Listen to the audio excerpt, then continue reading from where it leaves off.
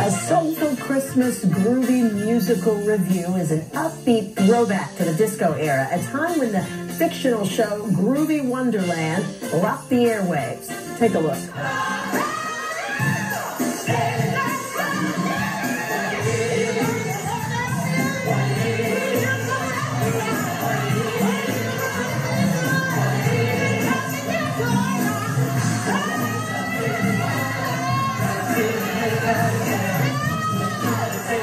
For the third year in a row, A Soulful Christmas hits the stage for just one weekend next month. And joining us in the studio once again, our producers Anthony Wayne and Kendrell Bowman.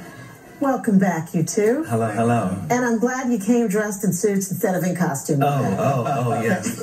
Yes, we have the wigs in the back. Oh, yeah, you guys clean up very, very nicely. So, Soulful Christmas, I mean, what was the inspiration behind this? I felt like on Broadway and Off-Broadway, there was no Christmas shows. There was only the Rockettes. It was Mariah Carey's show, but there was no shows that were celebrated Christmas with some soul, fun, disco music. So that's why we thought of changing Soul Train and making it a holiday musical. We built a Soul Train line in the middle of the audience. We have Don Cornelius, the character. We have all the groups. So we just made it a fun, interactive holiday show. So it's the third year, which means it's doing well. Oh, yeah. People are really enjoying it. It's really, the word is really spreading and people are coming. We have people even like Naomi Campbell and Mark Jacobs and other people who have really been supportive, and we're just excited to keep doing it. Yeah, it's a good time on Broadway. So is it it's a musical review? Yeah. And are we talking Christmas songs, or are we talking, because we're, so soul, we mixed it up. We have the traditional holiday songs,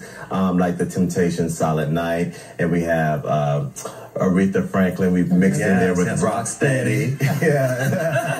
So I see he has to give me that. Oh, yeah, you got to do that. Both of you are performers. And I would think audiences are just all into it because there's audience participation. Yeah, we make sure everybody gets up and dances and sings, and it's a really, really good time. It's like really totally 1970s Soul Train disco musical. And so why just, it's so much fun. It's so colorful. The costumes are absolutely fabulous. I want some of those shoes.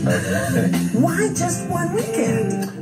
Because, we want people to spend time with their holidays, and it's hard to get a cast here to stay in New York City and not go home to their families. So we just try to get them in December, and everyone's away for Thanksgiving. It's a hard time to have a holiday show, so we just get you in December. So they give it their all for that one show. They better. And we've been doing this a while. We produce it ourselves, we create it ourselves. So, we actually do everything all the way through when it comes to promoting and selling and putting it out there for people to see. So we just excited about everything that was going to be, and we're happy for people to come see it. It's one of the things I admire about the two of you, because you're both artists, and you have your individual strengths. You are just really not afraid to say, you know what, we're not going to sit back and wait for somebody else to do it. We're going to just do it ourselves. Obviously, this isn't your show first to go round with shows. Talk to me a little bit about some of the shows that we all know and love that you've worked on in the past, that you are really the brains behind. Well, our first show that we've ever created was Mighty Real Fabulous Sylvester musical, which is the life of the 1970s disco singer Sylvester. Yes. And then our second Off-Broadway show was An Evening with Phyllis Hyman, which we tackle and showcase in the community. Don't be afraid to speak about mental health issues. And then this is our third show, A Soulful Christmas. And then we also have other concerts, Queens of Soul, Kings and Queens of Soul. So we just really like to try to bring minorities on the stage and off the stage and celebrate our soul music at every show. Yeah. Which I really love. And hence Soulful Christmas. All that music that we all recognize.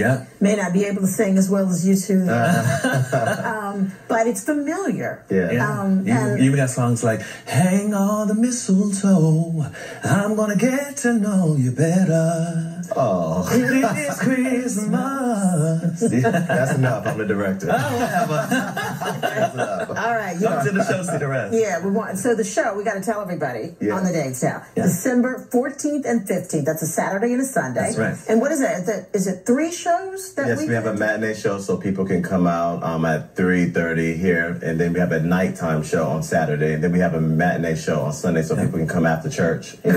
Tickets, a great price that we have for everyone. So it's a whole family show. Bring everybody. Yeah, and look, it's the third year, so it's popular, it's successful. Yeah. So you need to go ahead and buy those tickets. They need to get them now because it's going to sell out like it did last year and the year before. But we also encourage people, if they come to the show, don't be afraid to wear 70s clothing. We don't seriously bring your afros, your bell bottoms out. We have a Soul Train line that everyone participates in the audience. It's such a good time for everyone this season. Yeah, and holidays, you want to feel good and happy. Yeah, and it gives something for everybody to see and everybody to come to, you know, and have a good time. All right.